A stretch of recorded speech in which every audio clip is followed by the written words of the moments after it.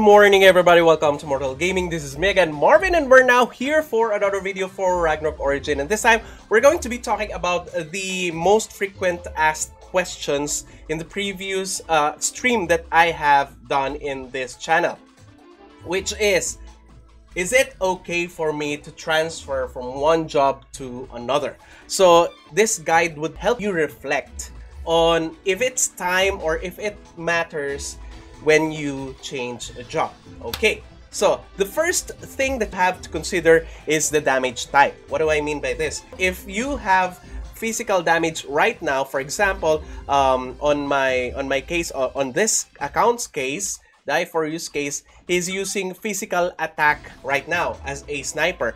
But before becoming a sniper, he was an assassin cross, mainly focusing on Soul Destroyer. So naturally, his accessories are more concentrated on magic attacks and magic damage.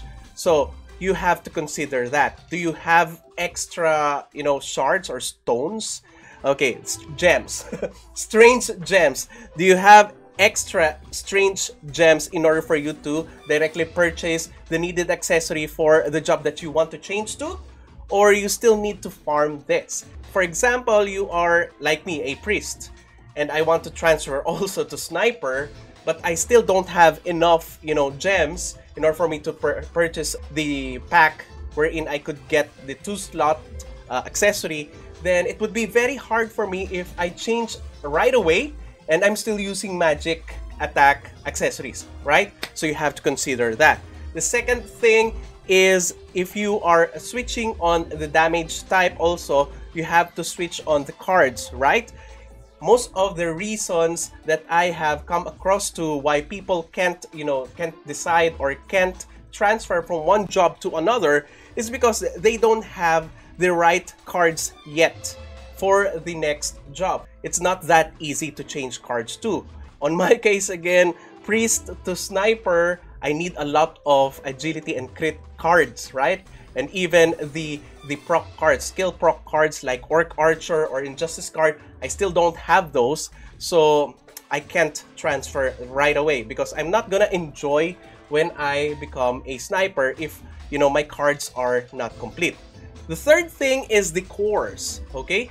You have to be ready with the Vetus cores. In terms of the Vetus cores of this character, he's more than ready in, combining a lot of, he has a lot of Demic Cogwheels because he has already gotten the best Cogwheels, Demic Cogwheels that he could get for Soul Destroyer before. So all of the other Demic Cogwheels that he is gaining or he is getting, he just saved that so that he could combine enough to get a 5-weight like this, a 5-weight Demic Cogwheel, etc. And also, aside from that, he has enough Mysterious Cogwheel Gacha. He is mainly getting it here because he already obtained the 100 Mysterious Cogwheel Gacha from the weekly purchase at Nyanberry shop. So the only way for him to get another one is through the Mysterious shop. So if you don't have enough, or if you did not save enough Mysterious Cogwheel Gacha, you're going to be most likely be stuck on the Demic Cogwheels, which is not a bad thing, but you could have extended your performance of your character if you had a very good Smeldon Cogwheel.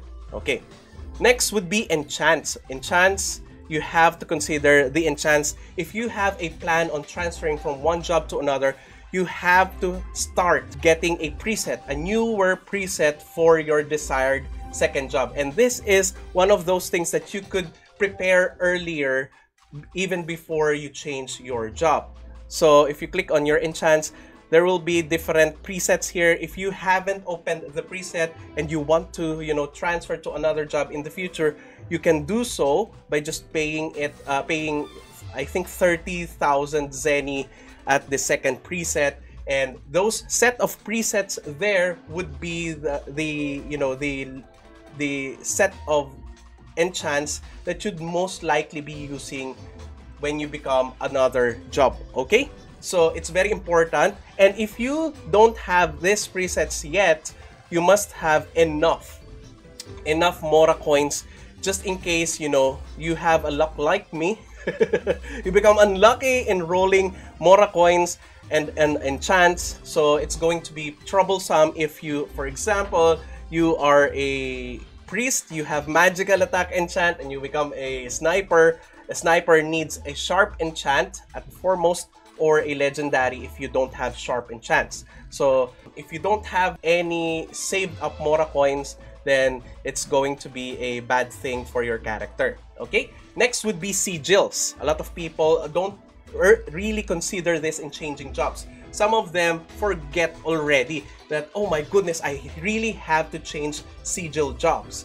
So job sigils like this one, okay, you can actually interchange their level. For example, my current sigil here is level 8. If I want to become a priest, for example, and I already have the Requiem here, if I'm going to be a Magnus priest, so there is an item in the RO shop that will be making you interchange the level of your job sigils. And that is this one, consumables, I think. Yeah, this one, job sigil converter. But you must first unlock the sigil that you want to transfer your current level of your job sigil. If you don't have that unlocked, then you cannot do anything. So you have to save at least one of this job sigils pack, okay? So you have to have this one so that you could freely interchange them, and of course that 300 Nyan berry so that you could purchase the job sigil converter, okay? Aside from that, some sigils are not going to be applicable to some class, so you have to consider that too. Next, feathers. Okay, in terms of feathers, more and more of the people right now are becoming accustomed to light and dark feathers. They're just purchasing light and dark feathers since they have both PvP damage bonus and PvP damage reduction, which is huge if you have a ton of it on your Valkyrie status. But the most important thing that people are, taking for granted is the ignore death or ignore magic defense. Some of the classes would be, much more easier for you to ignore defense or magic defense of the enemy. For example, the gravitational field or the Magnus Exorcismus, they ignore a lot of magic defense of the enemy. So in terms of other jobs, they ignore only around 20% or 40%, so you have to pump up more. So aside from space and time tier, you have to also focus on day tier, and the sky tier. That's why I started to change the dark and light tier here, since I'm not sure if it's already uploaded in our global server, the recent patch, the balance patch that the Taiwan server had. Some people say that it's already ninja patched in our server. We're not totally sure. We haven't gotten any answer from that one. But just in case they have already patched it, we need to pump up ignore magic defense now, since for example, in my case, Magnus Exorcismus now only ignores 80% of the magic defense of the enemy, so I have to get the 20% somewhere else. So that's the reason why I have to pump up not only space and time tier, because this too has ignore magic defense too. Not only that, but also day tier. Day tier has ignore magic defense. The sky tier, where is the sky? Wait. Oh, this is not mine. Okay, this is not mine. The sky tier also has ignore magic defense and ignore physical defense. And that's also one of the reasons why I put a day tier here instead of getting all of it on light and dark, since it's really helpful. You still have to ignore the defense of the enemy.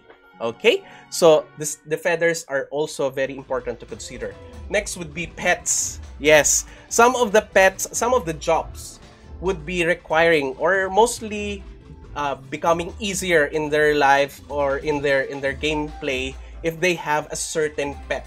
So for example, it would be easier for a paladin in a sacrifice build if it has a Baphomet Jr. or a Sohi tier 10 for that matter. So it's very important for you to consider also the pets. For example, if you're going to change from from physical damager to magic damager, or magic damager to physical damager, and in my case, I already have a tier for Dunel and I want to become a physical damager, the Dunel won't be doing that much, aside from the fact that, you know, it also buffs physical damage, but only 8% physical damage. So the main goal of the Dunel is not going to be accompanying you anymore, which is the global cooldown and the cast time, because you're not going to be using it that much in your gameplay. Okay, so kindly look on your pets too. Next, medals. Of course, medals are also one thing to consider, particularly the medal of wisdom and the medal of heroism. In my case, I have pumped up medal of wisdom since I am using magic damage, right?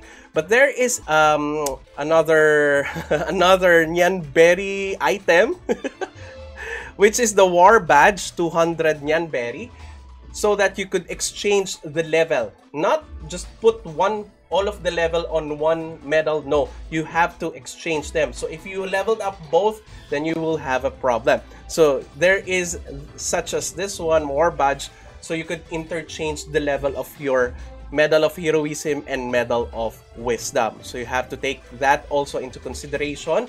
The next one would be statues. So in terms of statues, we have the wisdom statue here that concentrates on physical damage. We also have the rune here that concentrates on magic damage. So sometimes people won't be needing physical damage, they only concentrate on magic damage, but they want to become a physical damage dealer job class. They're going to lose these stats since they're not going to be using it anymore. Particularly the damage part here. The reduction is still good. Okay. Aside from that, way down here we have the relic statue, which increases the element damage that your character is dealing. So in other characters wherein you can switch different element damage, this is not going to be a problem. But for priests, for wizards, this is somewhat, you know, something to consider, because for priests, you would most likely be using the holy stat bonus or holy attack here, the second part of the relic statue. For wizards, you would most likely be using the ghost skill damage here. So you have to also look on that. Okay, lastly, number 10. This is the most important part. If you're not enjoying your job anymore, if you're not enjoying the game and you really want to switch, you can go switch freely. This is just a guide for you to have a look on which things to consider in order for you to completely change to another job. But if you really want to change that badly, you may change as long as it's not going to affect your guild. If your guild is competitive, it's not going to affect the lineups of your parties, etc. But if it's already affecting your enjoyment in game, then go ahead, do so. Change your job so that you could enjoy the game again.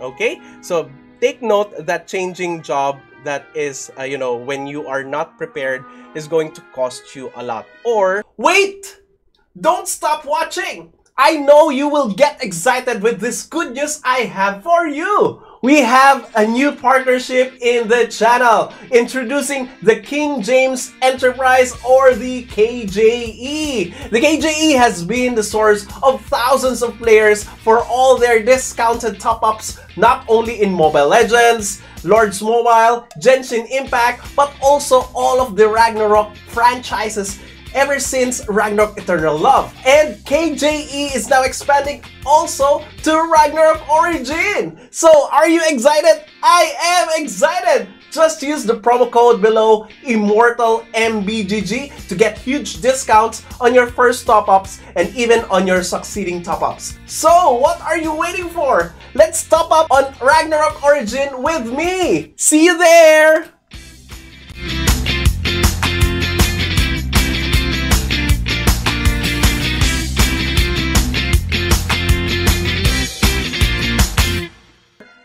It's going to disappoint you in the performance of the job you changed to. Okay? So that's it Thank you everybody for watching. If you haven't subscribed to my channel, please subscribe. If you happen to like this video, please do leave a like, share this to your friends, and click that bell notification button so you get notified every time I upload a new video, start a new stream, or a new content. That's it. See you again on the next video. Bye-bye! 'Cause now I found you.